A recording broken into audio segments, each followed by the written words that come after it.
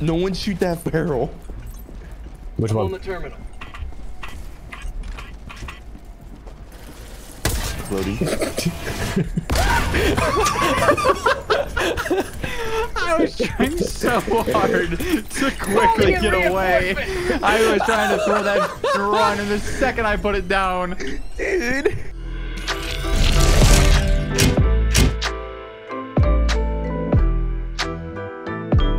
I am so late to the party. I fully recognize that. I was sick all last week, was traveling for a wedding, and only just recently got around to playing enough to have my bearings, but my God, I'm having so much fun with Helldivers 2.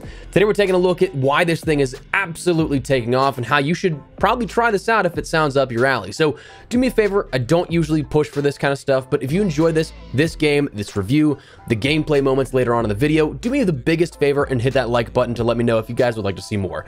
Frankly, I'd love to make more stuff like this, but I understand if it's not exactly what the audience at large may want. So if that's the case, I'll probably toss more stuff up on my second channel and get that going again, but let me know. That's really all I'm asking here for this one. And of course, if you do like to see more, you're new, consider subscribing for more reviews and such. But anyways, let's get into it. Helldivers 2 by Arrowhead Game Studios has taken off, reaching its all-time peak earlier yesterday with just over 450,000 concurrent players on Steam alone. But you have to note this is also being pushed heavy on PlayStation as well. Now, bummer it's not on Xbox, but Sony's gonna Sony. But anyways, with over 1 million in game sales in the first 3 days of release reported, and probably a ton more since then, Helldivers 2 is the sequel to 2015's Helldivers of a very similar gameplay world and universe. But this time around, it's a third-person shooter with toggles for first, instead of being a top-down co-op shooter, which for me, I love that. Top downs absolutely have their place, they're great, but for me, I just personally prefer something a little more in the action, like a first or third person perspective. You, as a citizen of Super Earth, are tasked with liberating worlds in the galactic war from alien and robotic foreign threats, spreading all that democracy wide and far, spreading it like it's nobody's business. Now, while this game is technically classified as a AAA game, not only one does it boast a lower price point than other AAA games you may be seeing on the market, coming in at only $40 as opposed to $70, but the entire attitude of the game, the studio behind it, it's refreshing to the gaming scene at large lately. So let's talk about why and what this game really is once you jump in. The gameplay premise, it's kind of a PvE extraction shooter, but the emphasis on PvE. It's a co-op game, so you can end up going in with upwards of 4 players, but there's varying levels of difficulty for what you have to do. Higher difficulty, of course, gives some higher payout and better rewards, but the gameplay loop at its core is pretty dang simple. You go in, spread some democracy, which means just completing missions or doing various number of challenges, exploring the world if you guys would like, killing a bunch of alien bugs and robots, then extracting and collecting your XP and such. It's very, very simple, but to me, that's kind of the beauty of it. There's a ton of things you can do because the reward yields versus cost on items are kind of high, but at the same time, like, you're never feeling like you're not progressing really, which is the nice part. You have various different guns and weaponry and armor and stuff that you can end up taking in. There's stratagems, which are essentially what you can call in and help you and your squad out. From ammo reserve backpacks to sentry guns to full-blown nukes, there's a lot of stuff here. Not to mention there's friendly fire on, so it can either be pure or perhaps controlled chaos, depending on how you want to go about this. Again, the higher levels of difficulty, that's where it gets just super chaotic. But yeah, you start to work your way up to that, all kinds of stuff. In the game, there's a bunch of stuff like ship customization. You can name your ship. You can end up customizing your ship and having friends come over to it. There's Helldiver customization, which is like your armor, helmets, cape, stuff like that. You have a battle pass, both free and paid. There's a shop, though nothing really is super noteworthy to me. And honestly, I don't care about in-game shops like at all. So that's probably the least of my focus here at this. But the thing that I will say overall in terms of the gameplay experience itself is that it is much better with a group of people. The game is certainly playable solo, but I think that you'll have a much better and easier time, for that matter, playing with a squad of players. The difficulty of things, obviously, as it goes up, naturally it'll be harder, but a lot of the stuff is really helpful in terms of co-op play. Having teammates to call in things that can help you and your squad out as a whole, rather than just relying on yourself and having to end up getting certain things that may not have as quick a cooldown as you may need. Maybe you called in an artillery barrage or something like that, and it's not quite ready to be called in just yet, but your teammate or squad mate may have something they can use. They can put the hordes of robots or alien bugs to the wayside in the meantime. So there's a lot of stuff here that is definitely cool. The game itself, very simple, but very fun and very addictive. Now, what I will say is that right now the game is far exceeding expectations. As we mentioned, 500,000 players nearly on PC alone, and that's surely taken a hit on the game's servers, with the official accounts and accounts of devs even expressing their apologies for the issues. The official account tweeting, "Despite our best efforts to increase server capacity to accommodate all of you who want to dive in for freedom, we are experiencing capacity issues. We are once more working without delay to improve the issue, and we hope to have a fix in place as soon as possible. Thank you." Now, since then, a fix has been deployed, but not fixing the problem altogether. But like, we talked about how this felt like a kind of refreshing change of pace in the AAA game space. I mean, the CEO at Arrowhead has been chill through the entire launch, just making it kind of seem like the game was made by your friends for you and your friends. But even he encouraged players looking to jump in a way that I'm sure a lot of people would not expect from a conventional studio executive. He said to somebody that was talking about, "Oh, you guys are making me want to jump in and buy Helldivers 2. He replied to them, "If you have no cash, get it later. While we made a really fun game, it's worth waiting until the servers can support the capacity." I mean, as a CEO, I of course want the game to be as profitable as possible, but if you spent your last money and got stuck in server queues, I'd be heartbroken.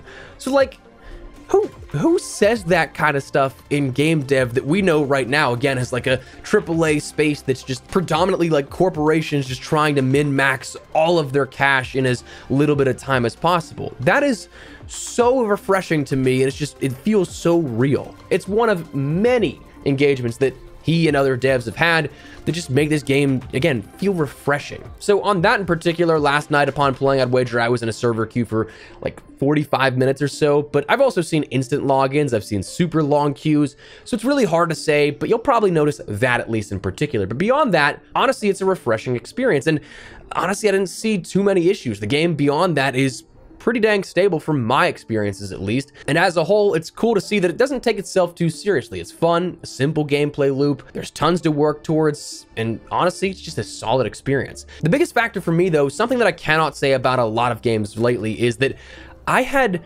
so much fun. Like, when's the last time you heard an intro here on the channel where I'm like, guys, I'm having a ton of fun? I enjoy COD, for example, but I haven't had unbridled fun like this in a long time. I was hurting from laughing so much, I'll say that. That's probably a combination of the game itself, the people I was playing with, and the scenarios we were crafting up, but dang, did it feel good.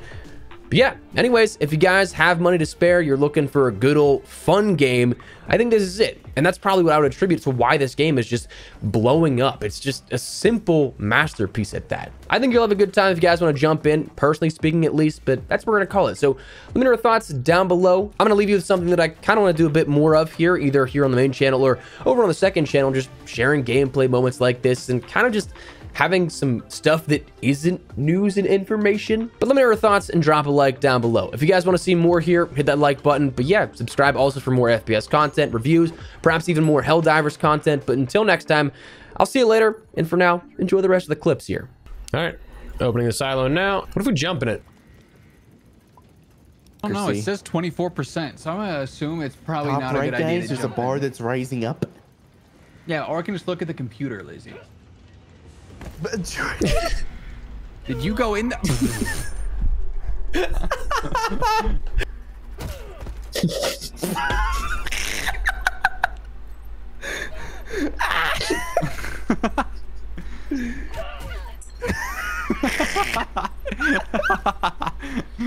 Jordan, get up, man. There's work to be done.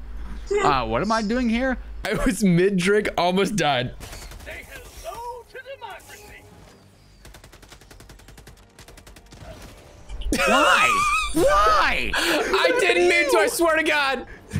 Not a fucking calm, nothing. No, hey guys, I'm throwing a grenade, or hey guys, nade in the water, anything. Brother, you were so close to me, I figured you were still running. So close to you, I'm fighting off the hordes of the undead chasing us. Ow. Zach? Huh? Did you die to my orbital strike? Hey man, great comms, great comms. Jordan, there's a giant red laser in the sky. It wasn't where I was. Lazy saw it, he moved. Look at that trigger discipline, Lazy. By the way, you notice how you ran in front of me and I stopped shooting? Okay, okay, okay. He's on fire! He's on... was on fire and just fell over. Damn, it's so close, Jordan. Ready to liberate. Ambush. I'm Yeah, there was an ambush, all right, Lazy. They got up on you really quick, man.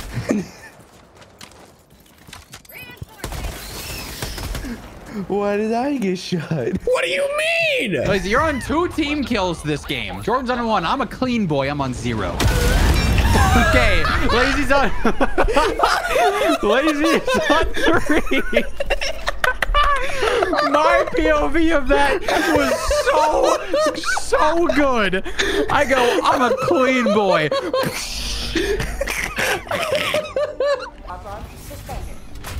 Let me get back in there.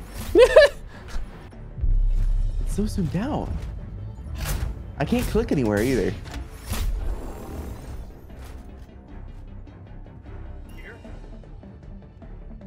Well, now you got out again. Let me check our galactic map here. Yep, we're in the right area. You just kicked me out of my hell pod.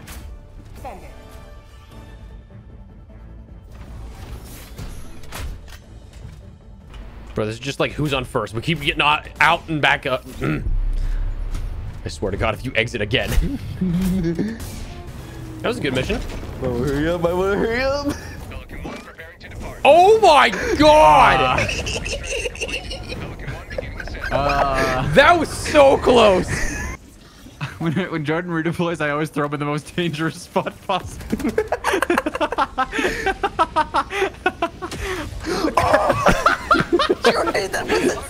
Bro, I was aiming for Zach. I'm sorry.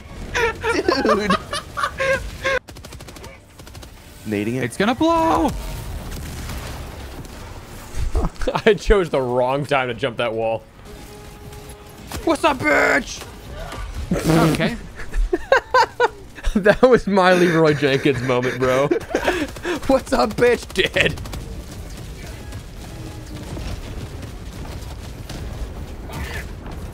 Are you kidding? No! Oh no! Who was it? Me! Who was it? Lazy. Why? Why did I get that? swung at Lazy. Lazy swung at me and somehow ended up hitting Jordan instead. Jordan just died. Your body went inside the extra. Not for me. It got shot the other end of the world. Don't worry, Jordan. We'll bring your body home. No, you're not.